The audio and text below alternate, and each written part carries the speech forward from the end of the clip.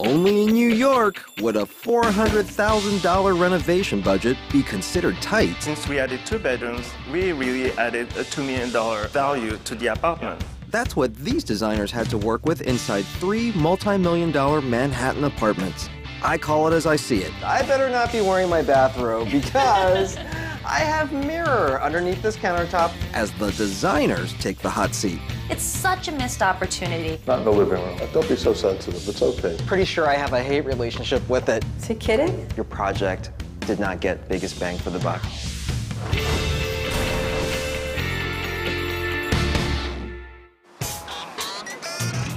You can find an entire world of design in one place, New York City. But living here is not cheap. The median sale price of a Manhattan apartment is just over $900,000.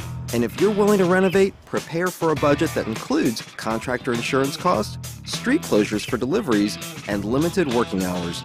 It's not easy, but we found 3 designers that do it every day. What are we going to do? We're going to prepare everything on wallpaper. Guillaume Gentet brings an artist background to each project. This is the best. If your design needs a signature piece, Gail Sheilds-Miller is the one to find it. And whether it's a 5-star hotel or a New York apartment, Anthony DiGiuseppe is all about opulence. They're here today in hopes of winning $10,000 to donate to charity. Well, this is a first on Bang for Your Buck. We are looking at major renovations in New York apartments. But it's not the homeowners we're critiquing, it's you, the designers. Now, with me today is realtor MJ Cody. As you know, this is a city where everything goes. We're going to be judging your major renovations using these 3 criteria. Did you use top-end materials? Do you have an ideal space plan? And MJ, no matter what the square footage of your client's home, they want plenty of storage. Are you guys ready to get started? Yes. Absolutely. Yeah. Guillaume and John, we're going to start with you. Okay. Cool. Parisian designer Guillaume Gentet and his assistant John McMahon have an artistic flair. We're going to be tracing this on the side. Their artwork is the finishing touch inside their big budget projects.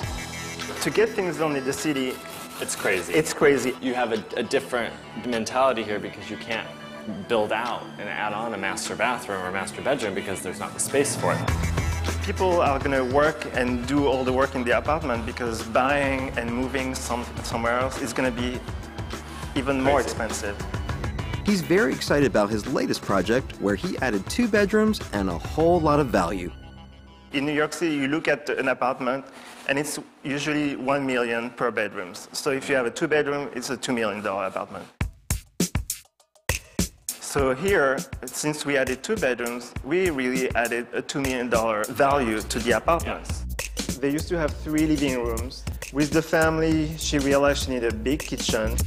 We did this, the big island. The whole island is filled up with hidden secrets. We did a lot of hidden push-up cabinets. Everything in this kitchen, everything in this apartment pretty much is all about how we can hide all that stuff. This is the office section, and this used to be actually the kitchen. Here in the center, we have printer and everything concealed. This is the main thing in New York City. You just can't just have everything out. It's easier to just have the storage and just hide it. It's huge. Is it Easter? Are they looking for eggs? I live in New York part-time, and I can say that this is one of the largest islands I have ever seen in Manhattan. Whoops! It's huge. I don't know that I've ever said a kitchen is too big, but in this case, I think I have to. That's what they wanted. They were tired of that tiny kitchen. They wanted a big, big kitchen. What it does is it kind of creates a very small living space. If you don't want to make it smaller, you want to keep the same size, just shift it over, pull it down, I wish I could do it, and occupy this space. Right now, what I have here is just dead space. It was a little bit of a miss here. I think this is actually a huge miss. And the second huge miss for me is the fact that over here, we've only got 2 bar stools. Oh, it can only fit 2. Take this storage, move it from here, put it on this side, and give me 2 additional bar stools. This building used to actually be a department store. It was built in the early 1900s, and so it really makes for a cool living space. I always appreciate these old spaces that have been readapted. Look at these gorgeous floors. Those are the original floors, right? The original They're floors. beautiful. And I'm so grateful that Guillaume and John, the designers, decided to keep it. Thank you very much. And they also did the added thing of staining it dark. When you stain a floor dark and you keep the envelope light, it makes it feel larger. It's a beautiful home. And they appreciated the fact that this is such a tremendous volume, so they put in big pieces of art. And what that does is it draws your eye up. It makes a space that's already a tremendous volume feel even bigger. Oh, thank you. Thank you. Here we go. All right, in this very small space, they have crammed so much storage. I mean, they could rent the storage space out. Look at all that storage. Definitely impressive. This might be my favorite storage solution of all. Underneath the stairs. In here, you've got a bike, you've got a stroller, you've got a ladder, things that you don't want to see, but you have to have. Almost a storage facility. I have 2 kids, but I have 3 strollers. It takes up half of my apartment. I wish I had that. Oh, thank you. Thank you. I'm curious about what's behind this. Vern, just hit that switch. I'm dying to know what's behind curtain number 1. Surprise, surprise. Oh my gosh, I feel like I just walked into the Maxwell Smart movie. This is so cool. The built-in cabinets are beautiful as well. They match the cabinets we saw in the kitchen. There's a tremendous amount of storage and enough workspace for 2 people. Well, it helps when people arrive and you don't want to see people because, you know, you're in the middle of doing your bills. You know, you're You like, know when people see it? Yeah. I see that they've got like several bedrooms in here. Were these here before? These were not here before. Creating 2 additional rooms opens you up to a much larger pool of buyers, larger families, and it's bang for your buck. I thought it was a great apartment. I agree about the kitchen. Don't you think it was big? I felt like I could get up there with 10 of my friends and do like a rocket. It was a ballroom-sized counter. There's no doubt about that. I thought it was really a beautiful and exceptional apartment. If it was an apartment for me, I would want much more living space to lounge in. I think that was fun. Yeah. I mean, It went overall went well. I knew it was going to be said, so I was like, all right, surprise, surprise. Yeah. I was like, I knew it. This is one of the most amazing views I've ever seen, and all of the seating faces the other way. I think he's right.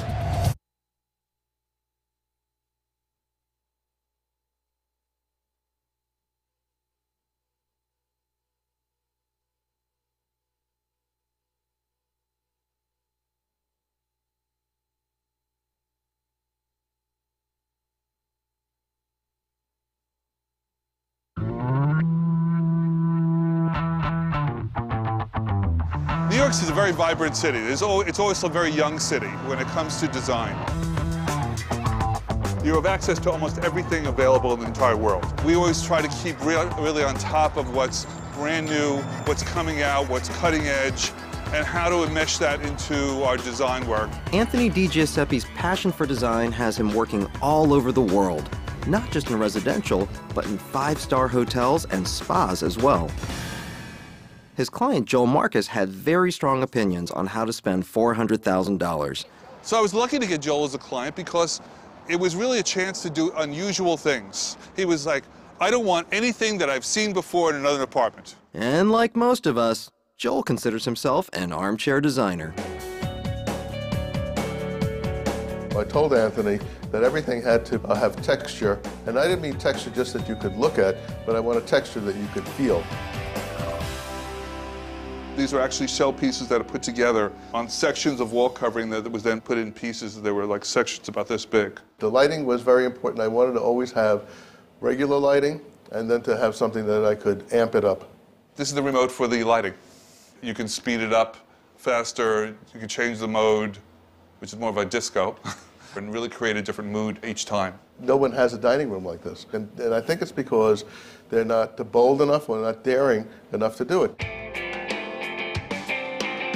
The mirrors were originally in the apartment when we started, and we decided that we were going to keep them in there because it made the room much bigger. We wanted to supersize the view. He is very happy with the result, and that really makes me happy. Wow. Wow. I have never seen so many high-end materials in one kitchen. This is the best of the best. There's not one element here that's even on that second rung. It's all top rung material. However, I think my buyers are going to be confused when they walk into this space. They don't know if they're entering a 50s diner or an episode of the Brady Bunch. There's a talented designer at work here. All of these materials, in my opinion, actually work really well together, but I just wish that they had refrained from using all of these materials in one space. It's just overstimulation. We have this counter up here, which is nice, you know, great breakfast spot, right? Sure, First thing in the beautiful. morning, but guess what? I better not be wearing my bathrobe because I have mirror underneath this countertop all the way down to the floor. Exhibitionist. If you want a reflective material down here, take the same mother of pearl wall detail and put it down here. Wow. Okay. Beautiful view. Great views.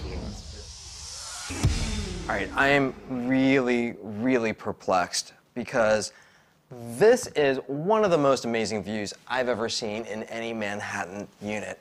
And all of the seating faces the other way. When I sit down, I'm looking at a wall. I mean, a wall with a mirror, but still, my back is completely to this incredible multi-million-dollar view. Every Manhattan buyer is looking for the view. It's just a matter of can they afford it or not. So show it off. That's where the money is. The toughest decision we had to make was a question of the mirrors or not the mirrors. I totally understand the train of thought that you want to have mirror to double your view, you want to take the light, bounce it back. All of that is spot on. But instead of having it be floor-to-ceiling wall applied, you should really frame it out. Hang it on the wall, or if it's too large to hang on the wall, lean it against the wall. Putting that frame around the mirror makes it timeless and classic. This, unfortunately, just looks dated. You know, everything they said about the furniture place could all be changed, just moving the furniture around. It just doesn't make sense to spend the amount of money that our designers and homeowners did to do all of these gorgeous high-end built-ins and not have storage. It's such a missed opportunity. Not in the living room.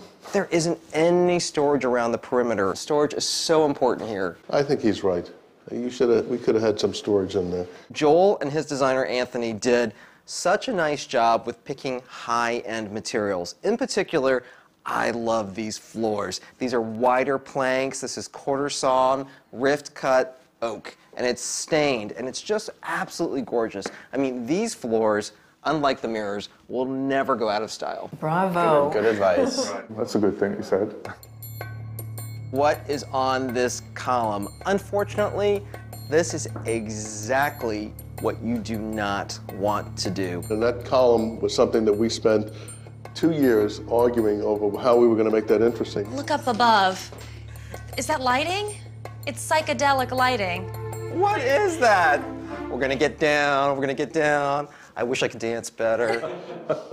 I mean, it's a gorgeous room.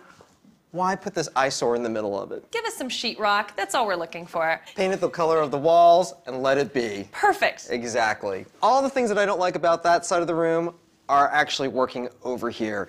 I love the fact that there are so many clever storage solutions. These Makassar ebony cabinets, for example, hide a bar inside. This one's got a television inside of it. This is really clever. These are the kinds of clever storage solutions that people in Manhattan are really looking for. That's why you don't need it along the queue in the windows. Don't be so sensitive. It's okay. No, I'm just saying, you don't need it in the windows. Overall, I look at this and I think expensive. Oh, yes, it was. They have used top-end materials throughout, and it's really, really evident. You did good. Now, if it's your style or if it's not, it's a whole other story. Exactly. But I think design-wise, it was well done. Different strokes for different folks. That's all I have to say, really. But for me, it was visual overstimulation. Visual overstimulation. I would have run out of that kitchen in a half a minute. I mean, you are standing in some of the most expensive real estate in the world. Every square inch counts. I mean, this space is really laid out very, very, very well.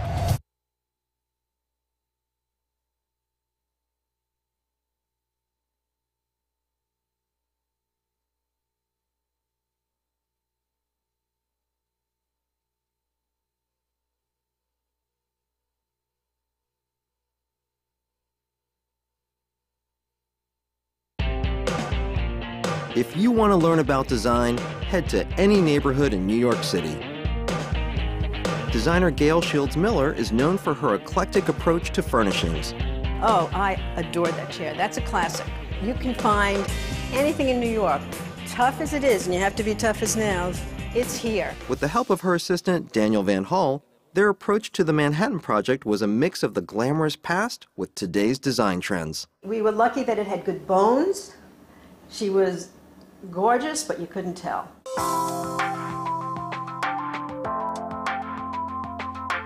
This was a commercial building, so there's nothing special about the windows. But now nobody looks at them like they're regular windows because they have these gorgeous dresses around on either side of them.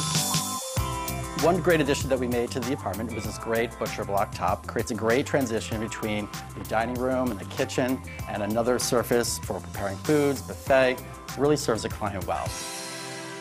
So now we're in the master bedroom, and this was the piece de resistance. If any part of the apartment was naked, this room was naked, naked. We did many of the things we did in the other rooms by dropping ceilings, putting oversized moldings, which I adore. We stole from the little bedroom in the middle and gave a lot of space to the master bedroom.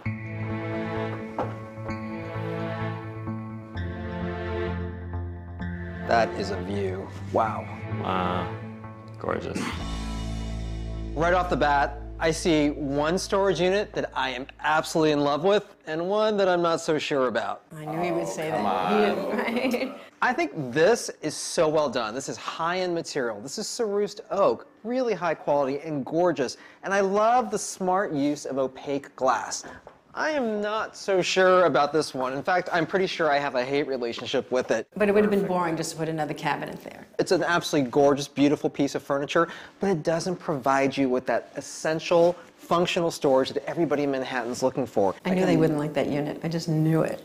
I can live with it. This is a great, great building, Vern. It used to actually be the Brunswick Hotel many years ago. It was built in the early 1900s, and the best thing about this building and location is that it's overlooking Madison Square Park. This is a great room. Yeah. I mean, you are standing in some of the most expensive real estate in the world. Every square inch counts, so it has to be top quality. Even that second-tier quality doesn't count here. Hope they noticed the window treatments, huh? I'm not so sure I would have picked those curtains because those curtains are really full. They really billow, and they kind of come into the space too much. That's what makes horse racing. Additionally, I think I would have gone for vertical stripes. Those horizontal stripes accentuate the fact that I used to have a high ceiling and now it's a little bit lower. Oh, there is a table that actually seats 8 in Manhattan. Who can do that? A giant buffet. Plenty of seating. I mean, this space is really laid out very, very, very well. I like that. By adding this teak piece right over here, you now have bar height seating. It adds a function to this space that it previously didn't have. Everybody loves that. This addition really adds a lot of value to the space.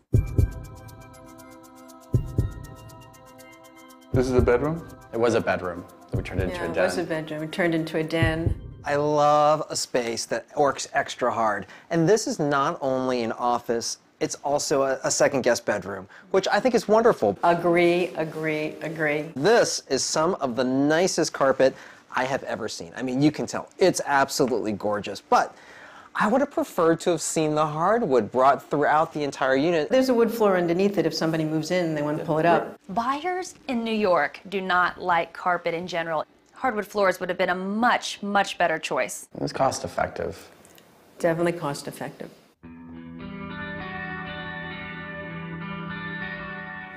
School wallpaper. This could on its own qualify as an apartment. I mean, come Yes, on. absolutely. There are apartments in Manhattan that are smaller than this for sure. The thing that I worry about, though, is the fact that, you know, they didn't really maximize what they could have done with this space. This, to me, is frustrating because this could have easily been made additional storage. It's almost hangar depth. I think they're over-focused on storage, to be really honest with you. This is a little storage right here, but guess what? If you combined this space with all of this, you've got a whole nother closet. And if you don't need more room for clothes, then use it for something else. But right now, it's holding a little footstool. hands down, you cannot deny, this is a beautiful space, and it looks like a professional design team. Really had a lot of fun in here. The apartment looked great, and you know, I'm going to be positive about it. She was able to squeeze everything In a small space. in a small space. I thought she did great. They're all 3 different apartments, which is kind of interesting. To be successful in New York, you have to be good. So, who's it gonna be?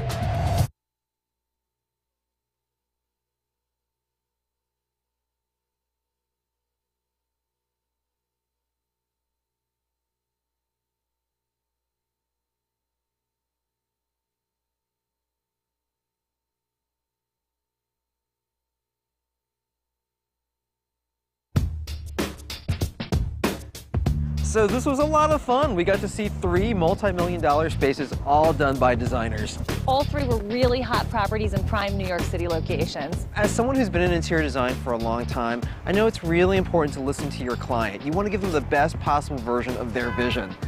But at the end of the day, I think I know who should win. Well, I ran all the numbers, and I think we are on the exact same page. Now, everybody knows that New York is the most competitive interior design market in the country. And to be successful in New York, you have to be good. So, congratulations. Anthony and Joel, every square inch of your home is covered in high-end, beautiful materials. However, we felt that in many instances, there were too many different materials in one space. And we wish the space planning had been a little better. I'm sorry to tell you that your project did not get the biggest bang for the buck. That leaves Guillaume and John, and Gail and Daniel. Guillaume and John, we felt that the placement of the island was a huge mistake. It really impeded the space plan. However, we felt that you provided many creative storage solutions, and you were very thoughtful in your use of materials. Gail and Daniel, we really would have liked to have seen more creative storage solutions from you. However, we felt that of the 3 projects, you had the best space plan, and you used materials beautifully. So, who's it gonna be? Congratulations, Guillaume and John. I just want to hug everybody. I'm so excited. This is so much fun. Guillaume and John ultimately won because they provided so many creative storage solutions. They handled materials so thoughtfully, and from a real estate perspective, they created more living space. This $10,000 is really going to help this charity buy supplies so all those children can be able to express themselves without, and that's very important.